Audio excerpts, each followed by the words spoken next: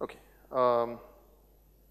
Now, the last few topics on query processing. So far, what have we done? I did a very, very quick high-level overview of individual relational algebra operations. Now, all of SQL is translated to these operations, and we get an evaluation plan. So, what does the evaluation plan say? It's going to say, do this operation, then do this operation, then that operation. However, there is, if you don't say anything, so let me explain it using this tree. It will be more clear with this. The simplest way of evaluating a tree like this is to start at the bottom. Okay, start here. Scan department to compute select building equal to Watson and output that result to disk. It can be a large result, so you output it to disk. Okay, now I have finished this part of the tree. I have this result stored. It's called materialized. Materialization means compute it and store it. Now that this is materialized, I can take the join of these two, that's the join. I compute the join and store it. I materialize the join. Then finally, I take that result and there's a project operation, maybe with duplicate elimination. So now I apply that operation and store that result. At each step, I am computing it and storing it. This is called fully materialized evaluation. But you can see that maybe we shouldn't have done it this way. Maybe we could have saved the cost of storing it and reading it again. For example, take the join result. It is being sent to the projection, which maybe does duplicate elimination. Do we really need to store the result and read it back again? Can we not start the external sort on this result as it comes in? What does the external sort do? I didn't cover it, but basically what it does is, first, it creates what are called runs. It takes some amount of data in an in-memory buffer, sorts it, outputs it, and keeps repeating this. And then it merges the partial sorted runs. You see what is happening here? The join is generating some tuples. Instead of outputting them as is to disk, I might as well fill a buffer with the join result for the next operation, sort and output it. So what is happening is, the join result is being directly sent to the sort, instead of being returned to disk and read back again. So I have saved a lot of disk, I have saved the cost of writing it and reading it back. Okay, is that clear? I can, in many cases, I can save this cost of writing and reading back. Take this one. Supposing I choose to do a hash join here. Now, I can do the selection, maybe I use an index, or maybe I do a file scan, regardless. I'm getting out tuples which departments in the Watson building. Now, I have chosen to do a hash join. So, what I can do is directly send these to the partitioning step of hash join. I won't write them out, I will directly send them to the hash join, which will partition and write it. It doesn't write out the result, then read back and partition again. So again, it's being pipelined from the select to the join operation. So this is called pipelining. So pipelining means pass on tuples to the parent operation even as the operation is being executed. Don't wait for it to finish and then start the next operation. While this is running, start that also and pass tuples directly to it. In contrast, materialization, what does it do? It completely generates this output, only then starts the next operation. So those are the alternatives. So what you end up doing, there's more details on pipelining. Okay, I don't have the figure here. But in general, what you have looks like this.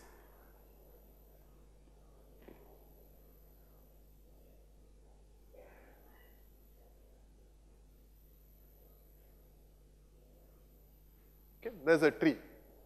What is a tree? The bottom level are relations, R1, R2. The leaves are relations. What are the intermediate nodes here? They're whatever operation. This may be join, this may be intersection, this may be outer join, this may be group by a some B, and maybe this is again a join. Okay, so this is a query evaluation tree. So I'm going to pin down which algorithm I'm using. For join, the optimizer will choose that I'm going to do hash join or merge join. Similarly for intersection, for each of these steps, I have chosen what to do. Okay, this is a query evaluation plan. And the query evaluation plan will also note that this output is to be pipelined or not pipelined. It makes this choice. If it's going to be written out, it might say materialize. Okay, so that's an annotation here which says materialize it and then only start the next step. So what we have is in the end a query plan which is submitted after all these things are noted, how to evaluate it, pipelining, materialization. It is sent to the evaluation engine, which then does the job of executing it. So now all databases allow you the following. You can give a query and tell the database, tell me how you are going to execute this query. The optimizer is going to look at the query, it's going to look at the statistics. How big are each relation, what indices are present. Using all such information, it does cost estimates and picks a plan which it thinks is the cheapest plan. In reality, it may not be cheapest because it's an estimate. But based on the estimate, it picks a plan and it tells you that this is the plan I'm going to execute. And in the lab, tomorrow we are going to look at these plans and see what they look like. There's one last point that I want to make about these kinds of plans, which is when you have pipelined evaluation, how exactly do you pass on tuples to the next operator? I just said you pass it on, but how do they coordinate? There are several ways of doing this. One way is to run each operator in a separate process or thread, and then there is inter-process or inter-thread communication. Okay? So when this thread has a result, it passes it on to the operator which is running in the next thread. And you can actually get some parallelism out of this. But practically speaking, what people have found is that when you have any such system, you have two different threads which are accessing a common queue. This thing generates, that's a consumer, producer, consumer. If you taught an OS course or at an OS course, you know about producer, consumer. You need synchronization, a semaphore. If you try to get and release a semaphore per tuple, you're dead. That overhead will kill everything else. Okay? So what they have found is it's much cheaper to not run it in separate processes, but to run it in a single process. So now how do you coordinate generation of tuples across different operators which are all in a pipeline? And the answer is that you have actually two choices. We are going to look at just the pipeline. So just one pipe, forget materialization. There are say 3 operators which are in pipeline. Output of one is going to the next and so on. So let's look at this situation. So there are 2 ways of executing a pipeline, demand driven and producer driven. So what do we mean by demand driven? Demand driven starts at the top of the pipeline, and that operator tells its children, give me an input. That child in turn may have to go to its child and say, give me an input. And that child may be a relation scan, it fetches the next record from the relation, passes it up. This operator may be a select, it checks the condition on the record. If the condition succeeds, what happens? It passes it up. If not, what does it do? It again goes back to the side and says, give me the next record. Till it finds a record that satisfies the selection and passes it up. That's an easy case. What if it's a join? Merge join. Okay? The parent of the merge join says, give me a record. The merge join has to find a matching pair and output that. And then when it asks again, it should find the next matching pair and return it. So it turns out all the algorithms which we have seen can be modified a little bit to do the following. Instead of outputting all the records at once, they can leave off in the middle, and when they're called again, they will restart from where they left off and return the next record. Okay. So this is called, it's here. So what happens is an operator returns a tuple, and it's going to be called again and returns the next tuple. In between these two calls, the operation has to maintain a state. What is the state? What did it last do? What was the state? So that next time it can give the next tuple. Okay? So that's a key thing in pipelining. And so this is for the demand-driven or lazy evaluation. And this is what most databases implement. PostgreSQL, Oracle, everybody does this. Okay? So there is an alternative which is called producer-driven or eager pipelining, where the pipelining is not driven from the top. It's driven from the bottom. This operator is generating a tuple, it has generated a tuple, it pushes it to its parent, says, here, take this tuple. And then that parent has got a tuple, now it says, okay, I have a tuple, I'll see if I can generate an output tuple and push it to my parent, and so forth. And then of course this one again gets a chance, it generates more tuples.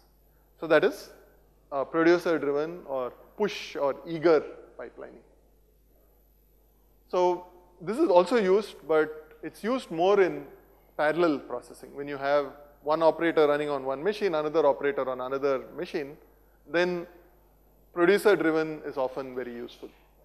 But on a single machine, pull is typically what is used. So coming back, the operator has to maintain state and then return the next tuple. Now those of you who know Java know there's a notion of iterator in Java. What is an iterator? You can call next on it, it gives the next object. It's an object. Anytime you call next on it, it gives you the next result. Same concept. These operators now are iterators. The operator, you can call next on the operator, it gives the next result. Because they support a few more operations such as reset, and so that you can again start from the beginning and so forth. So what is the iterator model for file scan? Okay. So when you open, so I forgot to mention this. In the iterator model, there are three basic calls.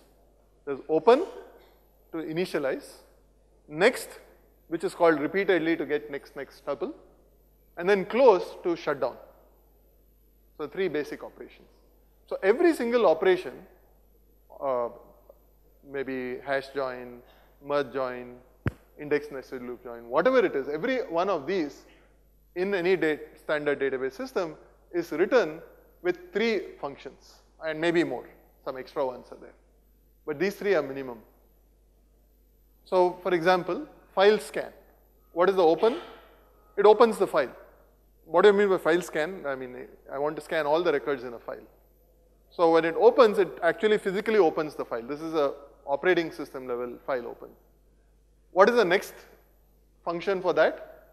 It reads the next record from the file and returns it. What is the state? Where in the file it is. So if you think about it, when you open a file in the OS and say read, the OS is tracking where it was in the file. When you say read 10 bytes, it's reading the next 10 bytes. It is an iterator. A file read is an iterator in that sense. It is remembering where it was in the file, and when you say read, it returns the next one. So that's the same here. For merge join, on the other hand, what would open do? You know, if the relations were not sorted, maybe it will actually sort at that point. The open might actually go do a sort. Well, in reality, the query optimizer will actually create a sort operator. The merge operator doesn't do sort. There is a sort operator in the plan which gives the sorted input to the merge operator. So this won't actually happen in the realistic plan. But if you had a merge operator which also did sorting, yes, it would do the sorting at that point. And then, what is the state? It's a pointer to those two relations. On next, what do? You move those pointers and find the next record, return it. And it has to remember where the records are. It also has to remember whether it has to rewind the second one in case of duplicates. The second relation may have 5 occurrences of D. The first one may have 3 occurrences of D. So the first time D match, you output it. The next time this one moves, the second D matches, you output it. Third D, fourth D, fifth D. After the fifth D, you find the next one is E, but there are more Ds on this side. You have to rewind that to the first D and move this to the second D. Okay? So all this is part of the state of the merge operation. It has to remember what it last did to know what to do next. Whether to use a demand-driven approach or producer-driven approach, it will depend on what 2 consecutive operators are there in a tree.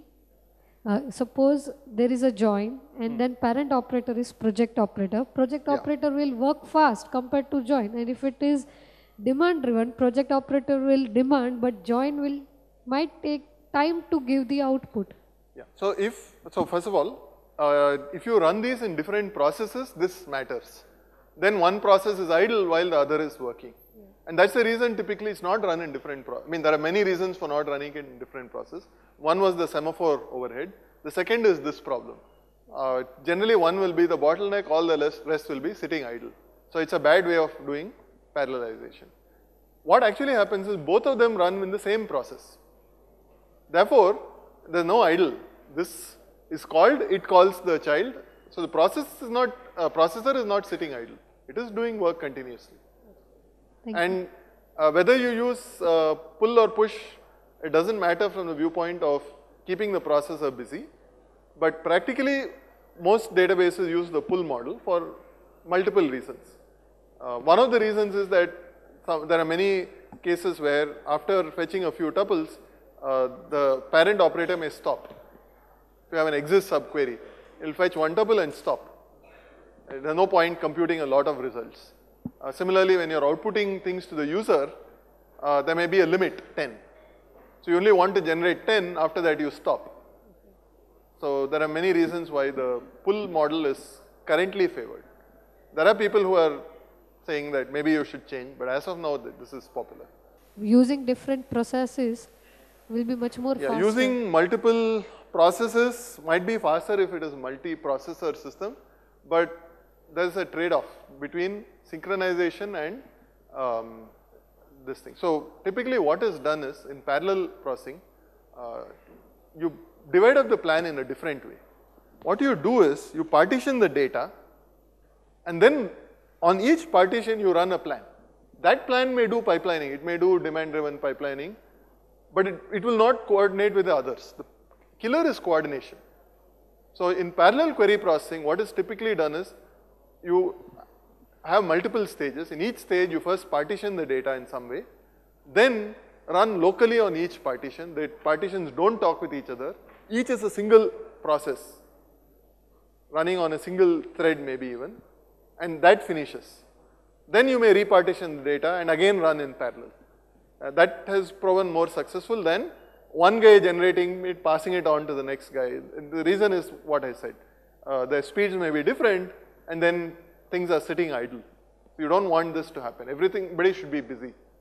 This happens in a human pipeline, right? Yeah. If you go for lunch now, there's a pipeline of people putting food. The pipeline speed is determined by the slowest guy. The other guy is sitting idle waiting for customers. But there's a physical reason why parallel processing is difficult here. But if you can avoid pipelining, it's actually for parallel processing. Pipelining is used to avoid writing to disk, but it's not used to parallelize. In slide number 12.25, if S contain same value of D, in that case, what will happen? Yeah, that's what I was trying to explain in the air. So you have to match every D here with every D there. So effectively, if you know where the first D is and the last D is in both of these, you'll do a nested loops. For each D here, for each D there. Both have D and... Can you repeat the question? Repetition of D in PS, S, yeah, that's what I'm saying. You can have multiple Ds in S, multiple Ds in R. Yeah. All of them have to be matched. all the pairs match, all the D's here match all the Then D's duplicacy will be there. So repetition is allowed. allowed. Who said that the join attribute is unique? It can have duplicates. And you have to generate all the answers. So in case of distributed file system, how do you maintain that index tree? I mean, it is centrally located or it is scattered across the different nodes? For big table like distributed indices. Right. Yeah. So that's a good question. So how do you split an index across multiple machines? Right. So the way it's done in big table is there is a top level thing, right, which is the tablets. Right. So what effectively happens is there is an index which is not a B plus tree index, which indexes the tablet. So let me draw it, it will be more clear. Instead of having one huge index on the whole thing, big table actually does the following. This is one tablet. Tablet 1, 2, 3, so forth. Now the data is range partitioned across tablets. What do I mean by that? Let's say the first tablet has things from A to AP. Okay. And then the next one is from just above AP to let's say BZ, whatever, and so forth. Okay. So now given a key, by using this, so this thing, this is not a B plus tree, it's the, it could be an array or some other in-memory data structure. This is kept in memory. So given a value, I can find out which tablet it maps to. I need only two values, right? The beginning and the end per tablet. Two values per tablet and then a pointer to the tablet. I need to know which tablet it is. So this is a, essentially this is an in-memory.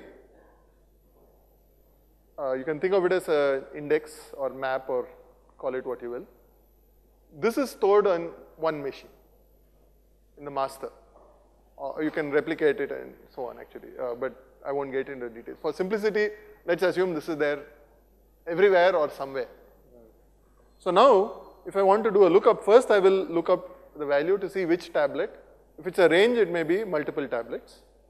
Then I go to the tablets. Here I have a B plus tree. So this is big. The tablet is not small. It's like a few hundred megabytes, which could be several million entries. So here I have a tree and I will look it up in the tree. So I may search down and find a thing in the B plus tree. Or if it's a range scan, I may end up scanning everything here, and up to somewhere here. A range scan can go across multiple tablets. So that way we identify in which node that particular tablet gets available. Okay, that's the other part. Where is the tablet residing? Right. That is one more, I didn't show it here. In which node? And the reason that matters is a machine may die. So then the tablet has to be handled by another machine. So at any point I want to know which machine is taking care of the tablet. What if the machine taking care of the tablet dies?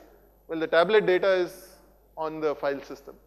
So another machine can take over and do some recovery for the tablet and then start serving that tablet. So that's part of the fault tolerance of big table. But at the index level, conceptually, there are many small indices and then an in-memory thing which tells you which index to go to. Each of these is on one machine. So I need to know which tablet and where that tablet is. So there's another map, tablet to machine mapping is also there. So all of this system takes care of. So when you have a lookup request, it goes through this, then through this, and goes to that machine. Thank you, sir. Okay. Any other questions? We are using same hash function. Yeah. So suppose I am taking the modulus function, so size will be the same for both hash tables. So how actually that can be managed? No. So the question is, I am taking one large relation, one small relation, same hash function, won't the size be the same? No, the answer is the number of partitions is the same. Yes. If I have 5 partitions here, 5 partitions there. But the question is, how many records fall in that partition? If I take a particular partition, let's say R had 1,000,000 rows, S had 20,000 rows. And now I'm dividing it into 5 partitions. R, 1,000,000 tuples divided into 5 is 200,000. S, 20,000 divided into 5 partitions is 4,000. So obviously the sizes of the partition vary. And so I prefer to build on S and probe using R. R need not fit in memory. Only S partitions need to fit on memory. So when I'm probing on R, what am I doing? I'm taking an R tuple, looking up the index, finding matches, outputting them, throw away the R tuple, move on to the next R tuple. So I'm just scanning that R partition. There is no requirement that R fit in memory. So we will not break S, we will only break the R. We have to partition both R and S. We can't get away partitioning only one. Well, there are some things which will partition only S, but then they have to scan R multiple times. So that is a trade-off. If the number of partitions of S is very small, say 2 partitions, people have found it useful to simply scan R twice, rather than read it once, partition, then read again.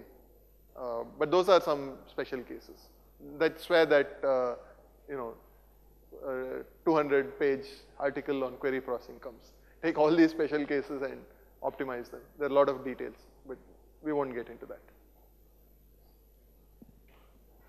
Okay, I think people are hungry. I'll stop here.